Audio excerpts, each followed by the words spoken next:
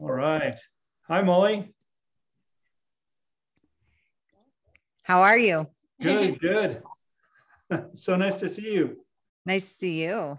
And Jules is back because Jules has been off, working hard. Yeah, things are calming down now. So you'll see a lot more of me. Fortunately or unfortunately, depends on your perspective.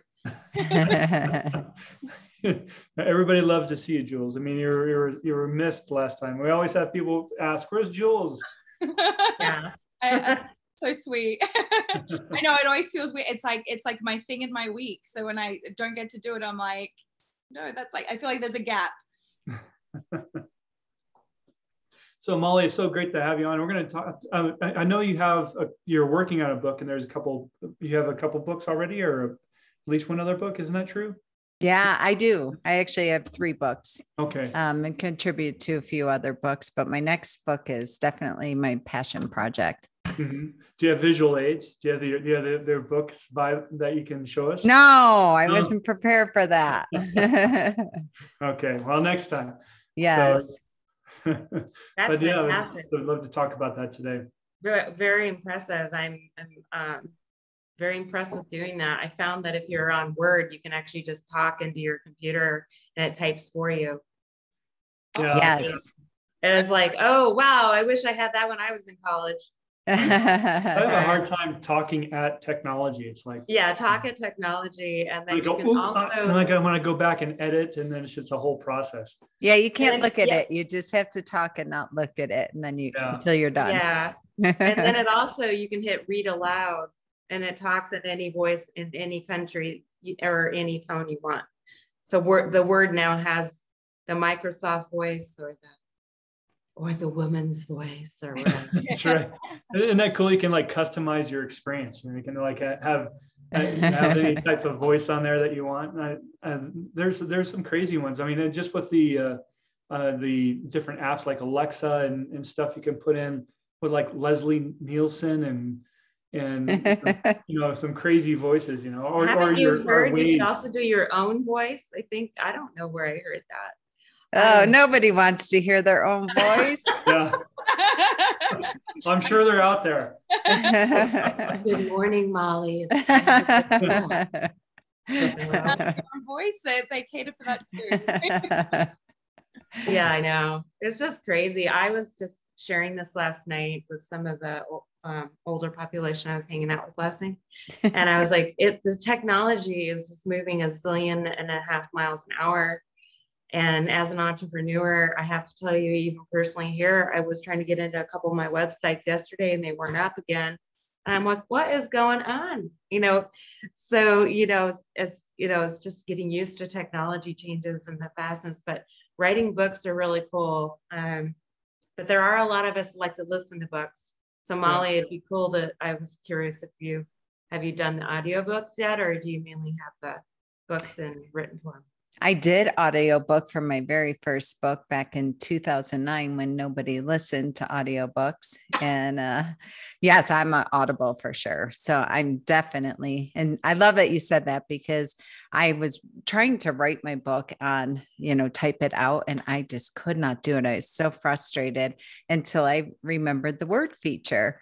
And now I'm just speaking it. And I truly put a piece of paper over my computer so I can't see the words. Otherwise I'll stop and edit it and what have you. So that process has been working really well for me.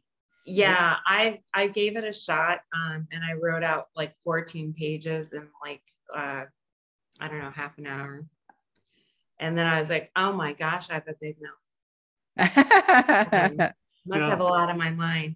But it really surprised me because then I was like, okay, now that's too much material because now I have to edit it and that's not fun. Yeah. Right? I have an editor, thankfully. Hi, Daniel. Daniel's welcome. Hey, Daniel. Nice and early. One of our local we're getting. And he's very interactive too. So I hope he's just as interactive today as he normally is. Yeah. Oh, great. Where's Daniel from? You're in Arizona, right, Daniel? Hey, Howard. Yeah, I think I remember Daniel's out of Arizona. Yeah, I think. Yeah, someplace hot. Yes. I was just in Arizona like I think 2 weeks ago. It was just beautiful down there, and we spent. Oh, he's a Boston native now in Phoenix. Yes, it's hot. So I was there 2 weeks ago, and it was beautiful. I enjoyed it, and did some hiking and went up to Sedona. It was great. But Oh, beautiful. 90 degrees is cool for Phoenix, isn't it, Daniel? Right.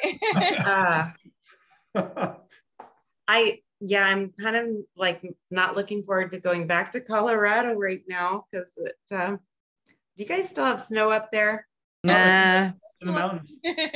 in the mountains, yeah, but it is windy, it's crazy. Yeah, Past couple that's days. crazy. I know. Yeah. I definitely don't miss that. I was flying back from the southeast a few days ago, and the turbulence was so wild. I guess there was like a tornado warning that we didn't know about, or like it was the winds were so strong, and the plane was like going side to side. And I'm like texting, because you get the free messaging on the planes now. Like texting my mom, I'm like, I think this plane's gonna fall out of the sky. So if it does, love you. Like I'm freaking out, and everyone was so calm. Everyone's sitting there like, yeah, nothing to see. Yeah. And I'm like holding on for dear life. Yeah. Everywhere's been really busy. Well, I'm glad you're safe. Did you hear about the Delta airline where their entire front windshield of the plane shattered? Oh my gosh, what? And they had to do an emergency landing in Denver at I think DIA last week. I was on a Delta flight, so I'm glad you didn't. And the pilot kept saying, "Yes, everyone, be calm. Our windshield is shattered. Be calm. We can't see out our windshield." Everybody's freaking out, like, "Oh!" Yeah, all those planes nowadays are all robots anyway, right? Yeah, they basically fly themselves. I don't know why those little weird facts pop up on my phone. I just happen to go, "Oh, that's interesting." Yeah, I thought I could land the plane with my iPhone, right? There's an app for that. I'm sure there is. There is. A friend of mine. They make you turn it off, so. Yeah, a friend of mine. He's a retiree. I'm making a lot of retiree friends around here, but he's got this big, massive plane that's like got an 8-foot wingspan. He's just like a massive jet, and he's out there like with this little remote control, just like a little kid. And his wife says, "You know what? I don't know where to put this thing because it's taking up the entire guest bedroom." All right, well, we're about a minute to start here, so we'll get going here real soon. I know all the planes and the weather lately has been kind of scary. But just to your point, Jules, I did see it was a documentary or something like that, was showing how planes can flex their wings. I mean, they can almost the flexibility of those wings. They're supposed to be able to handle a hurricane or anything like that. That's reassuring, because it definitely didn't feel like that at the time. It was going up and down and then side to side, and then it was scary. And I don't like roller coasters. I get really nauseous on any kind of like rides like that. And that's what it felt like. We were just going all over the place. I'm like, oh my God, on top of it, go up everywhere. But we made it. That's the main thing. That's good. All right, we're at the top of the hour here. At the top of the hour, so let's kick things off, Jules. Yes, everyone's here. Okay, beautiful. Hey, Sumit. All right, everyone. Hello and welcome to another round of the People Strategy Forum. We're excited to have you here today. As you can see, we have a very full panel. So a lot of experience and expertise coming right at you over the next hour. My name is Jules. I help host this forum. So if you have any questions, I do encourage you to put them into the chat. We love comments. We love feedback. We love questions. We'll try to get as much of your questions answered today. But if you're coming to us outside of Zoom, maybe you're watching on LinkedIn or YouTube, still write those comments in anyway, because we always make sure we go back in and answer everyone's questions at the end. And for those who have never been to a People Strategy Forum, you're like, I just signed up for this thing. I don't know what's going on. What do you guys do here? Our goal really is to engage and energize and elevate your employees and your company. So what we do, we get together every week. We bring a different guest speaker and we keep everything really conversational whilst we cover a range of different topics. And we try to just answer all your questions, give you as much information, really uplift you and get you on your way to into your day. So I'm going to introduce everyone else here that helps me along the way. We have Shah. Now, Shah is a former HR professional living in Mexico, living the good life there. She went from being in HR to being an entrepreneur and starting her own companies. And she is currently the founder of Mountain & Sea Health Advocacy and Mountain & Sea Career Coaching. So she coaches expats, and she was sharing some fun stories about that just before. We also have Sumit, who is a experienced HR consultant, talent management professional. He helps organizations of various sizes implement new and improved HR practices. We also have Howard, and Howard works alongside the team at Comp Team. He's an experienced compensation advisor with over 30 years of experience. He's worked with some of the biggest organizations, JP Morgan, Citibank, Barclays. And so it's always good to have all of these guys here with all their expertise and their personalities and their energy. And the last person I'm going to introduce is our speakers for today. So we have Molly McGrath. We're very excited to have her here. She is the founder of Hiring and Empowering Solutions, and she's coached, she has consulted, and she's staffed over 4,000 law firms over the span of 26 years. So very busy lady, a lot of experience, and her areas of expertise are employee engagement and executive level leadership, just to name a few. Not only does she have her own company, but she has a podcast named the Hire and Empower Podcast. So you can check that out after you are done watching. Don't log out just yet. And she is also an author, an Amazon bestselling author. She's written a couple of books, and she was just sharing how she is writing her next book, and she was sharing that process with us as well. So we're just very excited to talk about fixing your employees or fix your employer. So welcome, Molly, to the People Strategy Forum. Oh, thank you for having me. I'm excited to be here. So Molly, I know, excited to hear that you're writing this new book, and I know that's part of the topic of what we're going to discuss today. But before we get there, can you tell us a little bit about yourself? I mean, what drove you to do what you do today in helping the companies that you help? Yeah, great question. So I started out in 97 in the legal space. I fell into it, moved from Buffalo, New York to Denver, Colorado. And back then you would apply for a job in the classified ads in the paper. And very first job I applied for, went in for an interview and took it as becoming a project manager. And it was for a national organization for estate planning and elder law attorneys, very, very niche specific. I knew nothing about attorneys. Thankfully, I'd never interacted with an attorney by that time at the tender age of 27. And my first order was to go to a conference. There were about 2,000 law firm owners across the country. We went to Atlanta, and shell shock, thrown right into the frying pan. And it was interesting because I'd go to the cocktail receptions, go to the breaks in between the breakout sessions, et cetera, breakfast table, dinner table.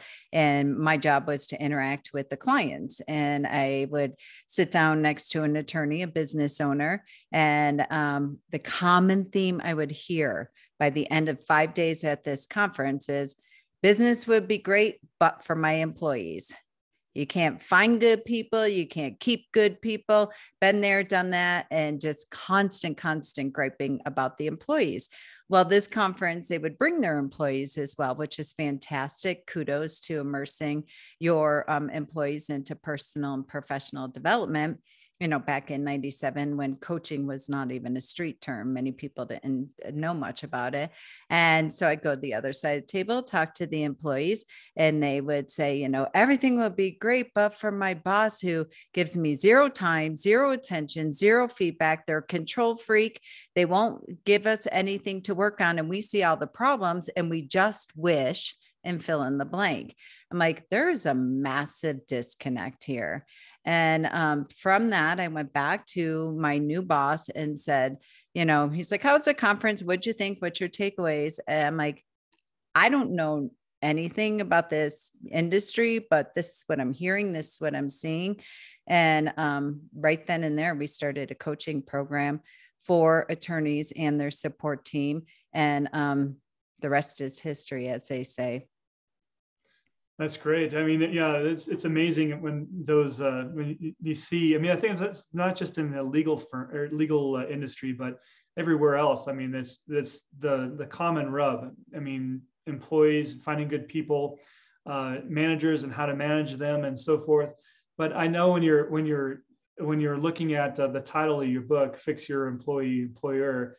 I mean, what drove you to that topic in this current day and age? Well, it's been something I've been hearing for over 20 years. I have two sides of my practice. One is recruiting and staffing, and the other side of it is coaching and consulting. And I would hear this all the time. People that will call me for recruiting, they'll say, especially now in an employee-driven market with the unemployment in the legal space in particular, the unemployment rate is 0.9%. It's staggering. And so I've never been busier than we have been in the history of our business. And time after time after time again, I get phone calls that would say, whether they're firing someone, replacing someone because they left and they didn't do what it took to retain their employee and give them that proper time, attention, and feedback, or they're growing and they're trying to add to their workforce. They'll call me and consistently say, listen, I need you to find me someone, but they better come with batteries included because I don't have time to train them. I'm like, okay, that was the common theme. If they're firing someone, they would say, I need you to find me good people and I need you to fix my employees. Common theme I do over and over and over again. I ran surveys, I ran focus group, and that's what I would hear from employees all the time, or employers.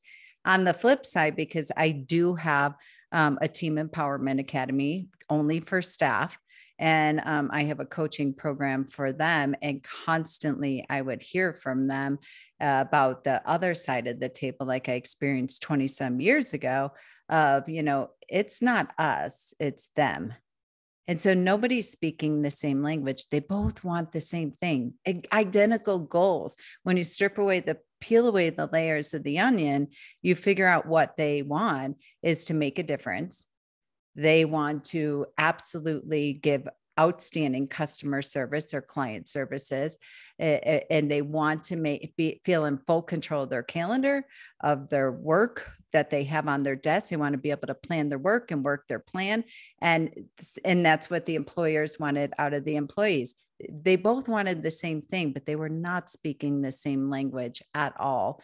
And they were not taking what I call the power of the pause and really spending time together. At the end of the day, it was just a breakdown in communication and giving themselves the grace and space of time to actually get on the same playing field.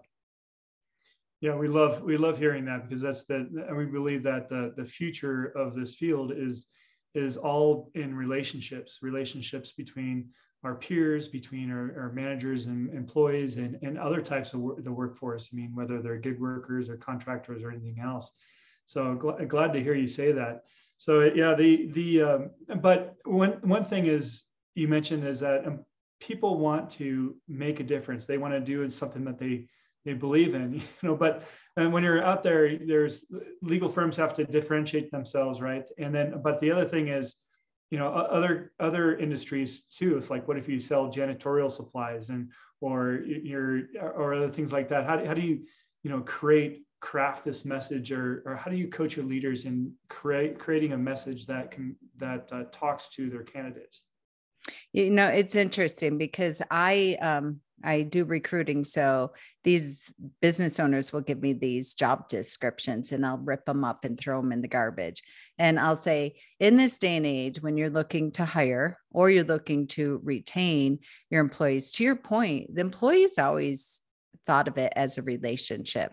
They just didn't have the language or their context for it. But now, since the pandemic, when we were all forced to sit on our couch and take stock of our entire life, well, where do you spend the majority of your time and energy? And where even when you're not at work, you're thinking about work, you're thinking about what's coming at you tomorrow, you're thinking about what you didn't get done today, the potholes that you know that need to be fixed. We spend 80% of our time in work, whether it's physically there or mentally there, energetically there. And so the employees always thought of it as a relationship. So I rip up these job descriptions and rewrite them from a place of painting the picture of what it's going to look like and feel like on a daily basis. You know, I basically think of it like a Match.com portfolio or profile or what have you. That's how you have to write it, because you have to attract people. And my number one subject line to get people to talk to me as a recruiter, my first message that we send out is, are you happy? Are you being treated well? And do you feel valued? If not, let's talk. And it excites me so much more for the replies that I get from people that say, I'm happy and I love where I work, versus the people that say, let's talk. I'll go as far as find out where they're working and try to find a message that I could send to somebody in HR or the organization and say, I don't know what you're doing, but keep doing it. And in fact, 10x it, because your people won't even talk to a recruiter right now. Yeah. You're doing an extraordinary job. Keep it up. And I love when I get feedback from that. Most recruiters won't go that far, but it delights me. And sadly, I don't get that response that much since COVID. In fact, I'm getting more people that are saying, let's talk.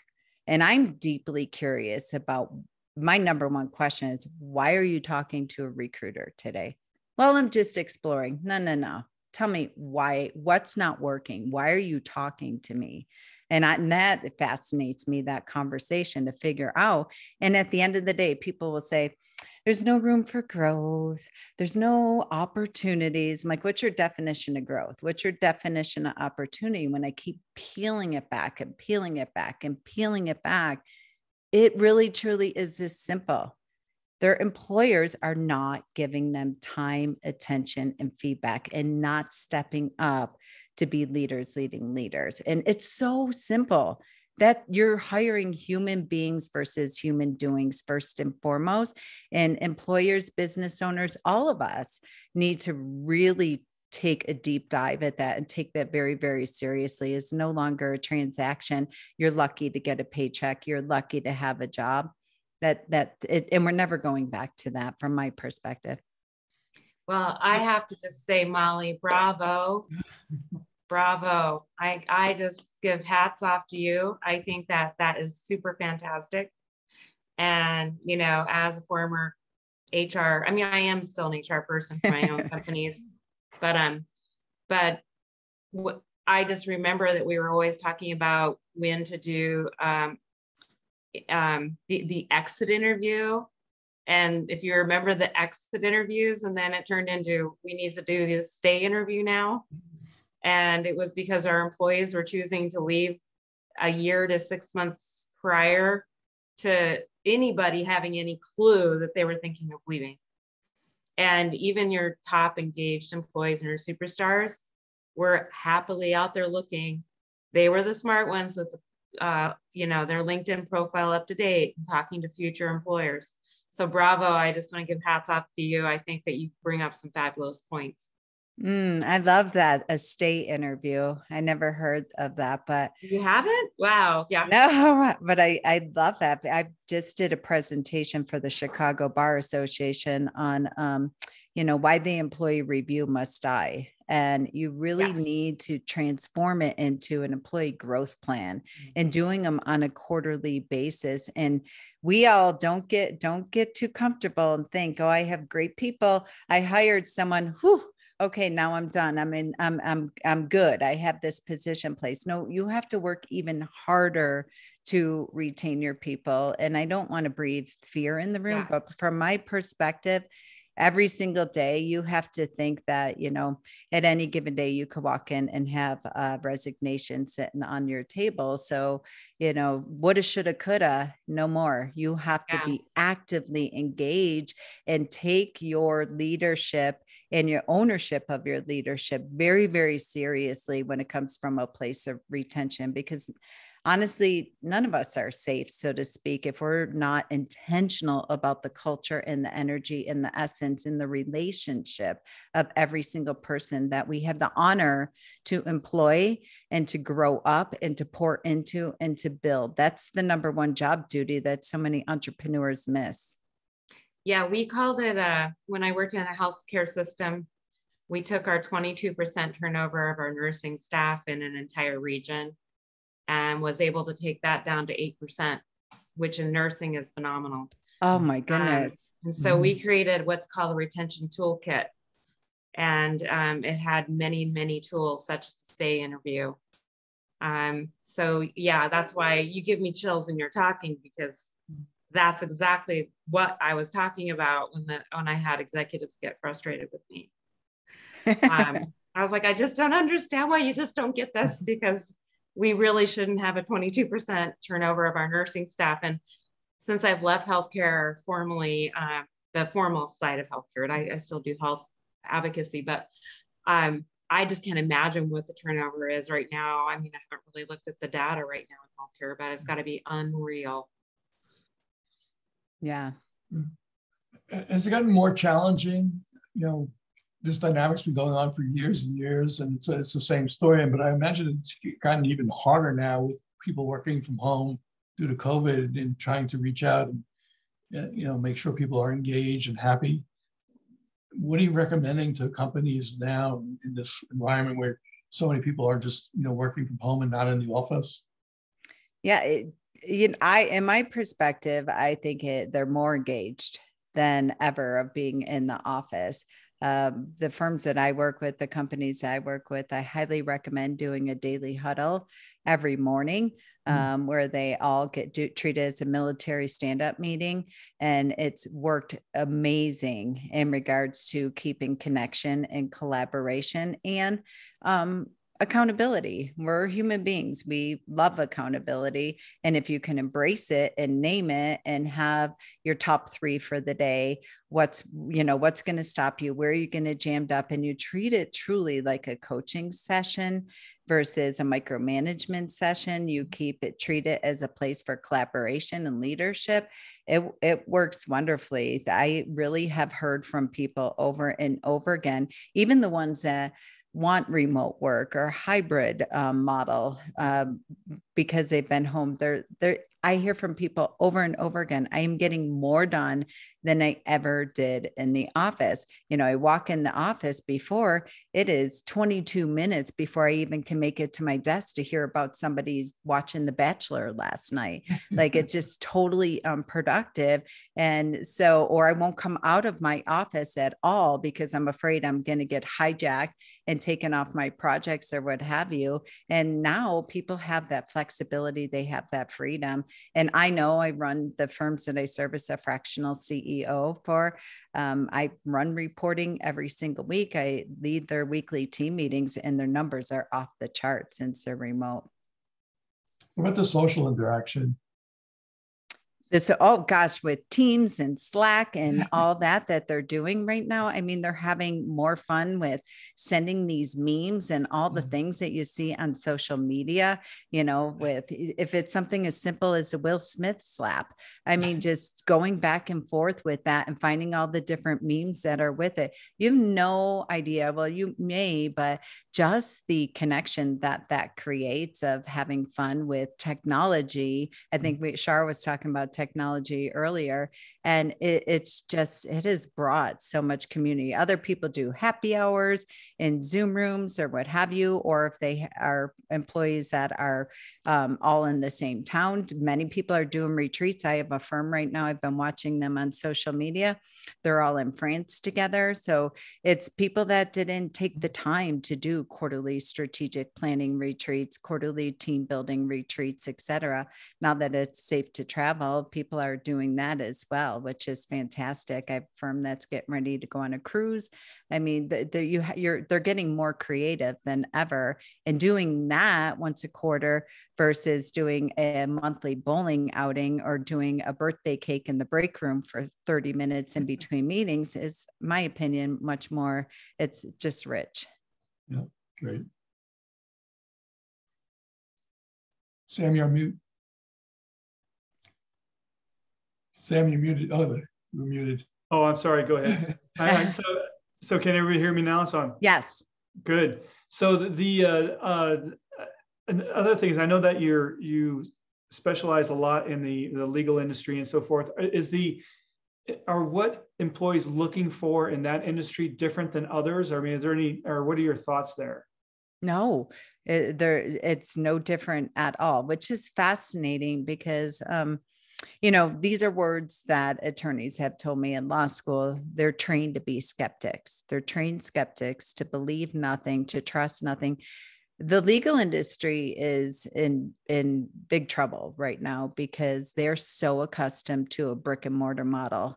And they're really, really struggling with this hybrid and or remote model, and they're digging their heels in fast, and they will not flex, and they just don't know how to make the shift into technology, make the shift into, not all, but many by and large are. It's one of the industries that's really struggling right now with staffing. And so employees are sadly leaving the industry and going to hang their own shingle, be an independent contract for a paralegal, or be a contract attorney and just take on certain different jobs, or independent marketing coordinator, social media coordinator, if you were in-house or what have you. So again, I think when we were all forced to the power of the pause and sit on our couch, we really took stock. Not many people I talked to were sitting around binging, watching Netflix. They were really immersing themselves into webinars, into online courses, into podcasts, into shows such as this. And really, it was expanding their horizon and expanding their thinking. So I think it's employees across. I'm in many masterminds with different professions and I'm a lifetime learner. I try to be involved in anything that I can. And the conversation's the same. People want a two-sided relationship at the end of the day. So they want to have that relationship connection at work. They want to have more autonomy and choice. That's what I'm hearing overall. What about those other, we're looking at, industries that can have more flexibility, but sometimes, we're in a situation where there's some of those jobs where we just require them to be on site, such as in the construction industry, something like that. Is there things that employers can do to be more flexible and offer flexibility for those jobs that require presence? Yeah, I think it can. I mean, again, I like to take the pressure off the business owner. That's not up to you to create it, and just sit down with your team, sit down with your employee, your supervisors, your manager, what have you, and survey your employees and see what they want. In my experience, it's always so much simpler than what we make up in our head that we think that they want. Everybody goes to money, or even now they're like remote. I'm like, it's not an either or, it's an and. So figure out what it is that they want. They can, everybody come together. It's fine if you're going to take off on Fridays or what have you, or maybe just as long as we have coverage. Let's make certain that we all can have this flexibility and have this flow and ease with it that emulates collaboration versus, my way or the highway. Right. I love that. I mean, the fact that it's something as simple as just asking, it's like, what do you guys want? What would you like? I know that here at Compton, we do have a process that's called the Workforce Experience Scorecard, where we go out and we evaluate. I know Howard and Sumit have been on a couple of projects like that, and how we're asking about, simply, what do you think of the rewards that we provide? What do you think of the types of education that or development plans that we have available for you, or opportunities, career pathing, stuff like that. So it's amazing. Every company has something different that they want. It's not one size fits all. Everybody has a different piece there. But how are those processes, Smit and Howard? I'd love to hear your thoughts on unique experience on the workforce experience scorecard and talking to people. Has there been any revelations for you and as far as going through that process and understanding what people are looking for in their career? What do you think, Smit? I think, yeah, it's been an interesting journey, Sam. And one of the disconnects I regularly see is how management feels they've created just the right set of benefits and the right set of rewards for people. And when people say we don't really agree, it comes as a surprise. So it sounds like a lot of design around the workforce experience happens in closed doors, in conference rooms with people who wouldn't really know whether dental insurance matters more to a person than, let's say, a gym membership or vice versa. So we tend to believe that I think if I were in that situation, I would value a gym membership a lot more than anything else. But I'm not in that situation, right? So that's one of the disconnects I see. Second is, I think we place too little value on culture. And there is solid research which says that culture has a monetary value. People would happily take a lower salary if they can work for the right culture. And that's probably a feeling that's been strengthened more in the last 2 years as well. And the other thing is, sometimes you hear companies saying, well, we have all these programs and, I don't know why people are complaining. And there's, you could have a full lineup of offerings, but if you don't communicate the value to the employees, and that needs to be done on a regular ongoing basis, it just can't be like, oh, well, we have this and people just aren't, taking advantage of it. People may not know about it. They need to be educated. There needs to be that back and forth communication between managers and employees. So you just can't just throw it out there and say, well, we have these programs. Yeah, I hear that all the time, or people will say that they have all these programs or all these videos or processes and manuals and what have you, and they identify that as culture. Or they want to hire someone and then throw them in front of a computer, stick them in a room to watch and digest all these programs and all this information, but there's no dialogue. There's no give or take. Okay, great. Here's what I want you to take away from it. This is how it's going to support you personally, professionally, skill set, knowledge, etc.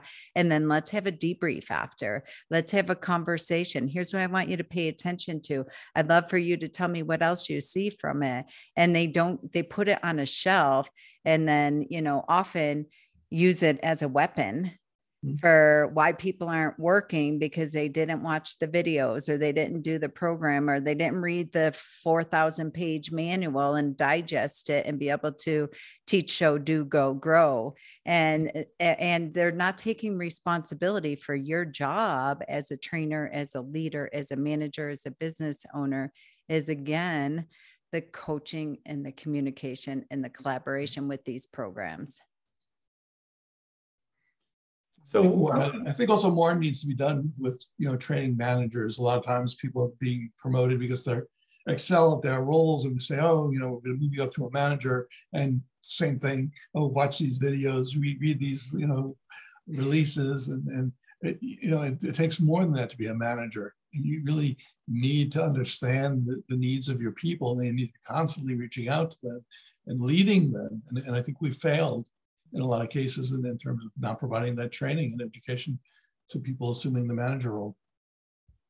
Yeah, I agree, because the training that many of us got is outdated. Extremely. Well, I was my former position with one of the big health systems, I was the regional director of telemanagement strategy and organizational effectiveness, blah, blah, blah, blah, blah. I had one of the most fascinating job descriptions I think you'd ever see. But I think it was really frustrating for me because the organization was so siloed, and every single department had its own project manager, for example. It was really challenging to try to align talent management strategy. So as a talent management strategist, I just kept creating more and more talent management strategies. So I always talk about my 8-page, 8 size font talent management strategy. It just was never good enough, you know. It was really, and I know a lot of my colleagues in HR feel very frustrated because there's a lack of buy-in of, we all are talent management strategists. Every single leader in this organization owns HR and talent management strategy. And I hate to let you know that, leader, but it is also your job to create those meaningful relationships with each and every one of your employees and break down the silos with the other departments and the other executives in the company, so that your employees don't feel the negative impact and really are feeling crushed about working in the culture. But to get the executive buy-in for some of us HR colleagues is so frustrating. I felt the weight of the world. I felt like I had to fix world hunger. I mean, every day I felt like it was only my job to fix world hunger in the talent management strategy. And it was really difficult. And I know that a lot of my colleagues, hey, all of my colleagues out there, we know what you're talking about. So Molly, what you're saying is music to our ears.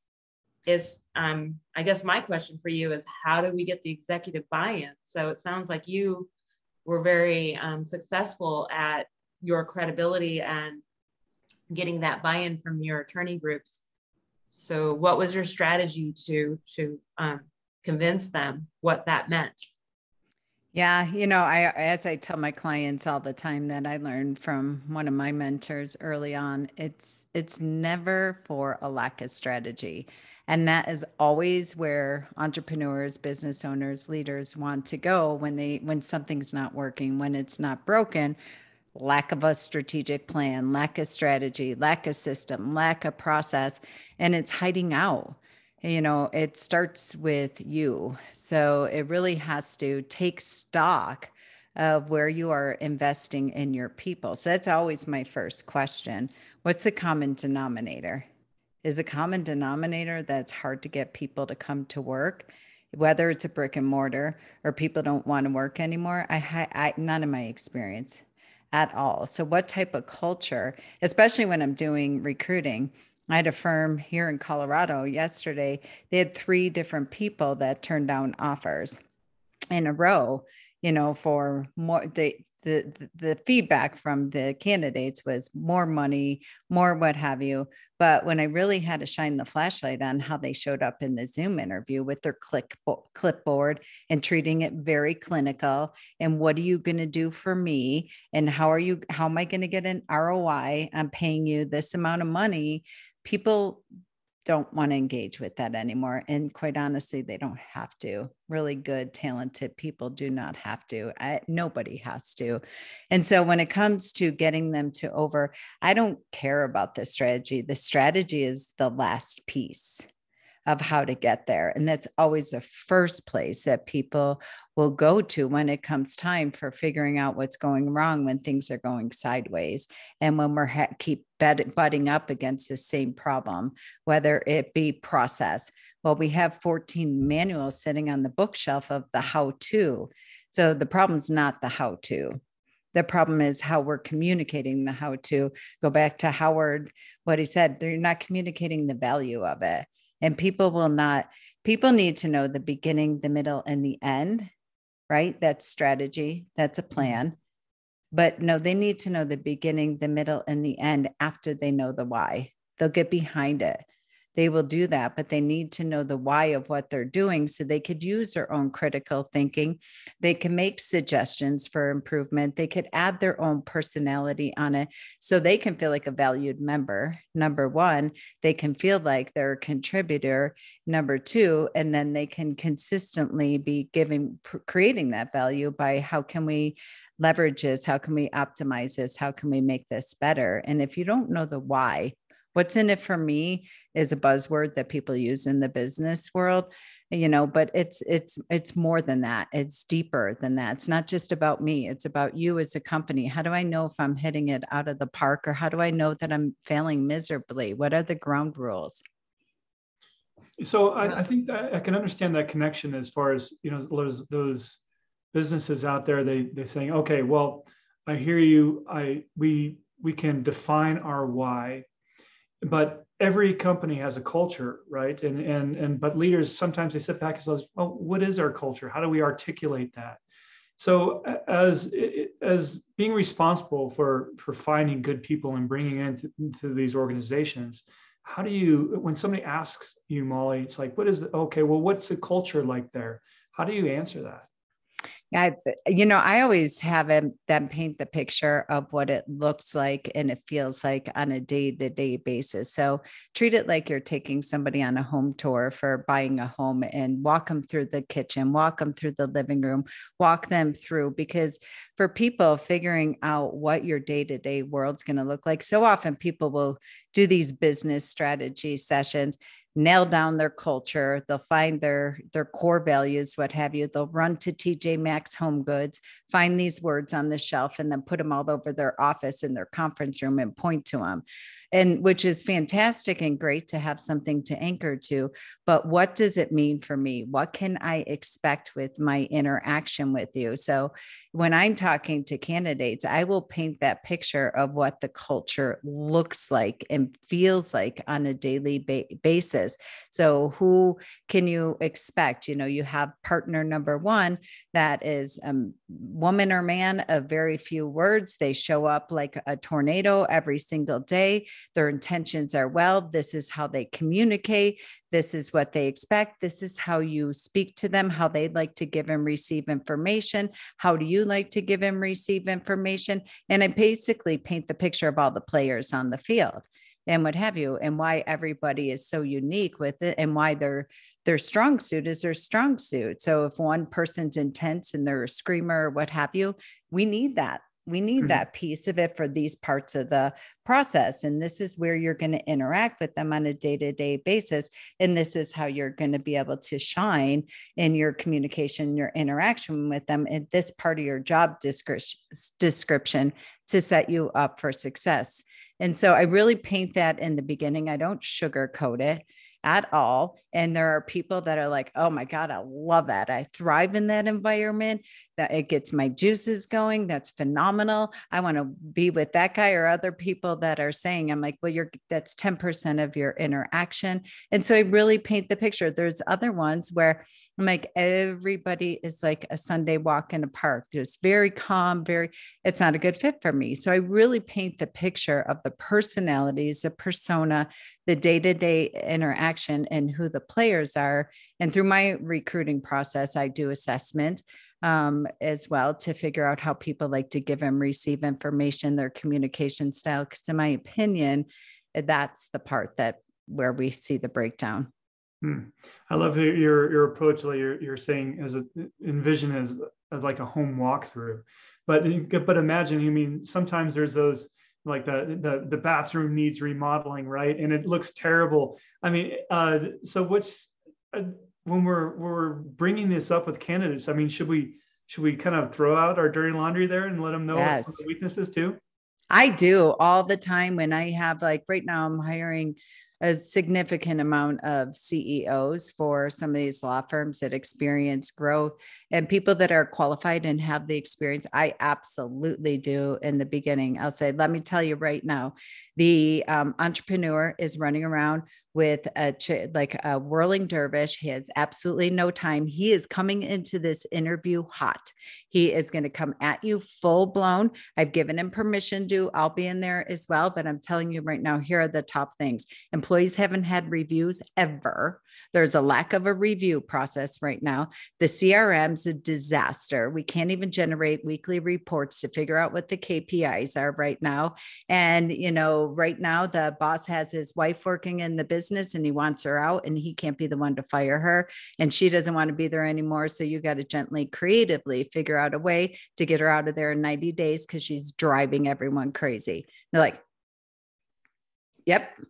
I've done it all before, and I know exactly how to do it. So yeah, I do. I tell them that right up front. I tell them the energy that the entrepreneur is going to bring to the interview, or the HR person or what have you. They're going to be coming in on fumes. They're stressed out. They have no time in their calendar to even go to the bathroom, and your job's to protect their calendar and protect their confidence and protect them from employees. I think you might notice Sam and I just giggling and laughing because absolutely 100%. That is exactly the truth. And I think the honesty, the transparency, the authenticity of the good, the bad, the ugly. I mean, yes, I love your idea, like going through a home walkthrough, even if it's a virtual home walkthrough. I think that's fantastic. And then just literally talking about some of the dynamics the person's going to have to adapt to. Yeah, you have to. And I also think it's important that you give the hiring company that same candid feedback about their culture too, as far as why it might be more difficult to acquire that fancy candidate that they're wanting to lowball them on their compensation. I think Sam and Howard understand that. But yet they want this high-end superstar, and then have no flexibility. So I'm just like sitting here thinking of all those moments of trying to hire CEOs and trying to show them a situation that they're walking into that wasn't necessarily what they expected, and then wondering why they were leaving 6 months later. So I think that's perfect. I know. I love that you say that. One thing I always tell when I facilitate these Zoom interviews with the hiring manager or the business owner is that you're responsible for the energy you leave in the room, and people are going to match your energy. So often I'll facilitate these interviews, 30-minute quick meet and greet Zoom interviews. And after, the attorney's like, they're not a good fit. Really? Okay, tell me why. And they go through it. And I'll say, I want you to go back and watch this video because I recorded this, and see how the candidate matched your energy. You didn't smile once. You did not take your head out of your clipboard and taking feverish notes. You never greeted them with warm and welcome. You never got into the essence and the energy of what they're going to experience working for you. Right now, hiring and retention is 100% sales. I was doing an interview process for a chief HR officer position, and I went through all those hoops and assessments and, aced every single thing. I mean, not to brag, but I did really well.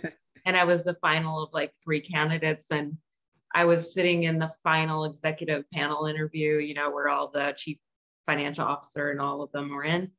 And the CEO, dressed in her magnificent, probably $5,000 suit, strolls in 25 minutes late and just had this snarky look on her face. And she wanted to tear my resume apart because I had a couple gaps of my employment because I had been an entrepreneur and I was taking care of my ill mother for like 6 months at one point in my life. And I got such an icky feeling of that particular major health system. I walked out and went to my car after this grueling process. And I thought, I never want to work for that healthcare system. And not only that, I was a candidate, and I can't tell you how many people, I'm not going to say what health organization this is, and what hospital it is, but it's like, I wouldn't go there as a patient. Yeah. So yeah, I mean, it's not only that, I mean, you're really spreading a real negative reputation about that organization when you treat your candidates like dirt. Yeah. And then it takes what? You get no, feedback or response of why you didn't get the job either, right? No kidding. Yeah. I had a situation I had a situation just like that, Shar. I mean, but on the consulting side, it's like I was looking at or talking to a potential client that we're going to be working with, and everything was great. Then the CEO came in the room, and the energy was just horrible. And it's just, and how they show up. And so I think that's a real good call out that Molly mentioned as leaders. I mean, we need to be conscious in how we show up in these situations, or you can lose some of the best candidates out there, right? I think I recently heard of a particular sports team, and I'm not going to say which sports team it is, where that particular candidate filed a complaint about one of the interviewees, and it happens to be somewhere close to where you all are. So I'm not going to say what team it is, but it can get sticky and turn into litigation as well, just to say. So Molly, I would love to hear your perspective on, I mean, one of the big things that employee or hiring managers have to think about and so forth is the balance between, competency and experience and behaviors, right? And so what's your impression on that? I mean, is there one that is more important than the other, or what's your thoughts? I get that question all the time, especially when I'm presenting resumes, so to speak, and I'll get a response of, no, I don't even want to talk to them. They don't have the blah, blah, blah, skill set, knowledge, what have you. I've written about this in my books. I've done on my podcast. I've written blogs about don't get seduced by the resume, because in my experience, again, you're hiring human beings first and foremost. And you can always train skills. You can always train knowledge, especially in this day and age, that there's no shortage of online courses and programs and things of that nature to send people regardless of any industry. You cannot train emotional intelligence and emotional maturity. You cannot train mindset. You cannot train all the human stuff unless you have a full-time psychologist on your staff. And even then, it's not a good investment or return on investment. It's the human stuff. It's the people stuff that tend to make employers really gripe about employees. Business would be great, but for the employees, and it's because they interview from skill set and knowledge, in my experience, versus interviewing from the emotional intelligence, emotional maturity, and the mindset and the human behaviors and how they think and operate and their perspective of how they view the world. Very interesting. Yeah. So, Jules, I know that we are coming up on the last few moments of our show here together. Do we have some good comments in the chat or some questions that have arisen? One just did pop up, just about Molly's thoughts on the millions of resignations happening lately. Do you have any thoughts you want to share on that? I mean, I think we kind of have been touching on it a little bit, but if you have any more thoughts on that, we'd love to know. Yeah, well, I mean, if you're experiencing millions of resignations or fearful of that happening, my recommendation is that you immediately do a stop, drop, and roll, so to speak, and start really getting connected with your employees to triage that. And not from a place that, I don't even love the word triage, but really getting that into the fabric and the bones of your business, where you are consistently doing employee growth plans and you're meeting with your team, you're doing daily huddles, you're doing stand-up meetings, you're doing weekly, what I call stakeholders meetings, where you are giving people time, attention, and feedback. Because honestly, I'm not seeing the millions of resignations. I am seeing resignations, but at the end of the day, as a recruiter, the people that are talking to me, willing to talk to me, and then actually leaving, it is because they're not having that connection. They're not connected to the heartbeat of the why, of the mission, of the values of the employees. So that's why people are leaving. It has nothing to do with money, in my experience, or that we're lazy and we want to work for home, or we have entitlement mentality. And now we realize we're in the driver's seat and we want to call all the shots. I think that's for people that are saying that, is they're not taking a really good look at how they are organizing and how they are operating their businesses. And it starts with the saying that if you have four fingers pointing, or if you have a finger pointing at somebody, there's four more pointing back at you. And it starts with us. And it's not people leaving the workforce. Yeah, there's a lot of people resigning, but they're opting to do other things, take other positions because there's so many opportunities out there. So people, as you said earlier, they're reassessing what's important to them and what do they want and making that choice because there's so many opportunities out there right now. Yeah, and that's a great point. And we're going to see, we don't know how this is going to flush out at all, but the people that are having the entrepreneurial seizure, as Michael Gerber of the E-Myth calls it, they're hanging their own shingle. Well, why am I going to go work for this guy if I can stay at home and make more money, if not the same, and hang my own shingle? Well, we all know what it takes to be an entrepreneur, to hang your own shingle, to be an independent contractor. And so I'm curious to see how all this, because running a business is no joke. It's, it takes a lot to be able to do that, as Shard knows, with multiple business, as everyone does here today.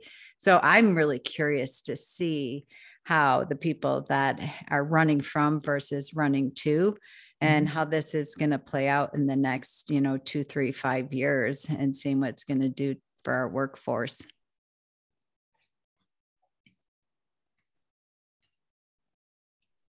Sam, you're on mute again. I love that mute button. Is so hard to press, right? And I just see this. Brain's thinking quicker than your hands. There's this. You can hear me now, though, right? Yes. Okay. So I just saw this product that came out. And it's just like this thing that connects to your computer, and it's a big red button. It says mute on it, and you can just hit it, and then it takes it down and off. I need to get one of those. That'd be cool. It's very common, Sam. All of us do it. But anyway, I do want to acknowledge our sponsor today, so TMA USA. And so this is a great tool, and that really helps have better conversations with your people, and that's what we're talking about today, right? So it's an assessment that we can give our people or candidates to the company, and it tells us a little bit about what they're looking for in their career, also their talents and their drives and so forth, and how they like to interact with others in the workforce. So it's a great tool that is based around positive psychology. And so there's no negativity, right? I mean, in a lot of assessments, it doesn't label you as a this or a that, or a color, or this or that color, or whatever. It's more of a conversation tools, and just how to have a really good discovery, understanding where your people want to go in the future, and knowing their talents and their ambitions. So a great tool. So, and I know that we have one of the leaders of TMA on line 2 that has a question. But before we get to that question, I want to acknowledge that we're going to have our very own Shar Miller speaking next week on how to be a healthy employer. And so I'm really excited to hear that conversation and hear what you have to say on that, Shar.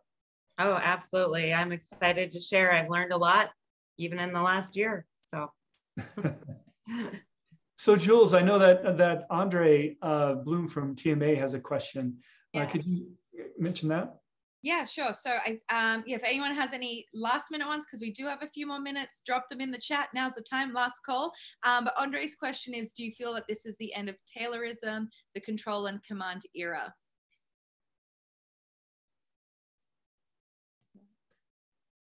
So basically, I think that the big thing is right now, especially in the U.S., there's there's more command and control, basically a militaristic style of hierarchy in business, where the decisions are made from the top and they're cascaded down. But one thing I know, in which really inspires me about the TMA method, is that in Europe, they're more about the people, understanding the desires of the people, and how to place them in roles that are going to make them thrive, make them be more happy, and so forth. Do you think the US is getting more closer to that trend? What do you think, Molly? I do. Whether it's by desire or it's out of necessity, I think social media has done a beautiful job during COVID, especially, of really shining the flashlight on that.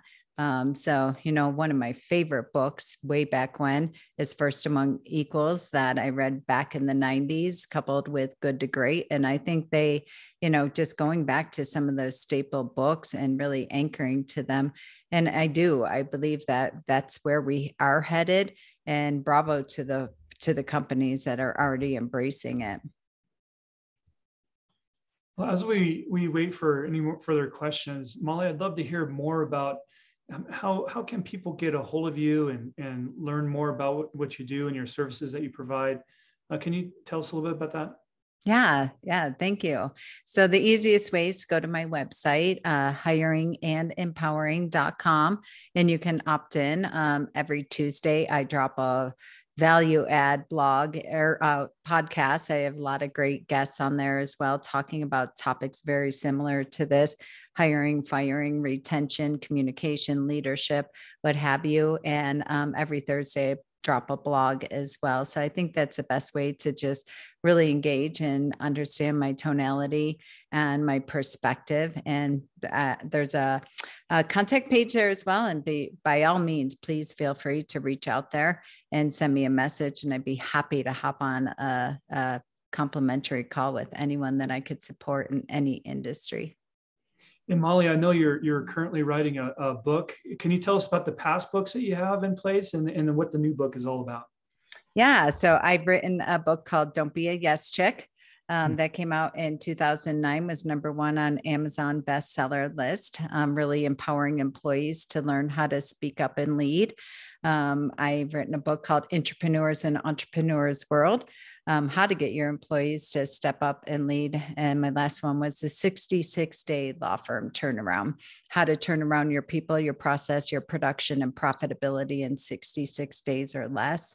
And my book right now that I'm so excited about is called Fix My Employees. And it's really in parentheses, it has ER, employer. And my goal with that book is really, truly to transform the employee-employer relationship once and for all. And for that book really to be a body of work for both of them to keep off the shelf and to ingrain into the fabric of their business, to stop the retention, to stop the resignations. Because in my experience, people really don't want to leave in a workforce at all. It's just because of the lack of attention and care and communication and collaboration, which starts with the breakdown in the perspective from each sides of the table. Oh, I love the topics of your book. So I'll be checking you out, Molly. Thank you. Yeah, excited when that one comes out.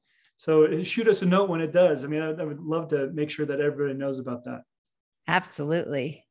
Well, thank you. Everyone's been loving it. Everyone says you keep it real. They love that it was a great session, really informative, that you're excellent. We couldn't agree anymore. Thank you so much. We know you're so busy writing books, making podcasts, running business. So we love that you were able to hop on and, inspire this group today, Molly. Thank you so much. Oh, thank you for having me. Great, Molly. So wonderful conversation. It was a pleasure having you. So you have a great week, and I hope to see you soon. Thank you all. Bye, everyone. Bye. Thank you. Next week.